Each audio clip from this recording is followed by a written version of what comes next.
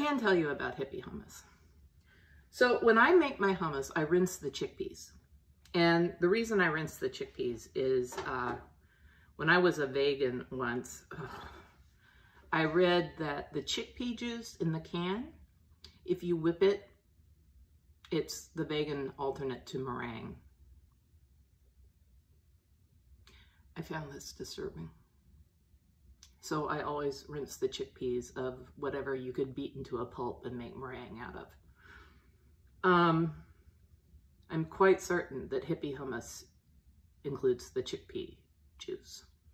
So there are two components to hummus, tahini, and tahini is ground up sesame seeds, which smells and tastes like dirt. And you could also use, if you don't shake it up, you could use the bottom to caulk your windows. And chickpeas, which taste like, you know, it tastes like your grandmother's closet smelled. And, but they have a good texture. And if you marry these two ingredients with lemon and garlic and salt, you come up with a beautiful dish called hummus. You have to blend it a long time. I can't reiterate that enough. Hippie Hummus, I am quite certain, uses the chickpea juice. And they take their fork, because they've got something against food processors, and they mash, they throw a few, you know, chickpeas, and they pour, you know, some tahini in it, and then they mash it with their fork because they think they're clever, and they think somehow that mashing with a fork is better than a food processor.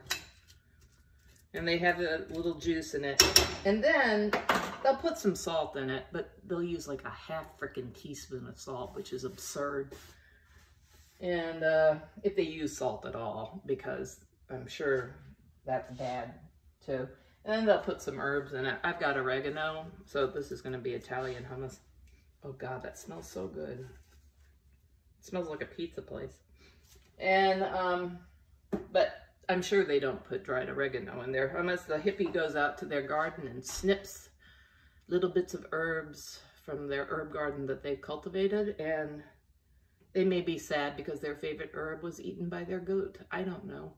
But anyway, then they take their fork and they mash that together. And you come up with something like this. It is tan. It is chunky. There are flecks in it, marring it. There is not enough lemon. There is not enough garlic. There is not enough salt. People eat this.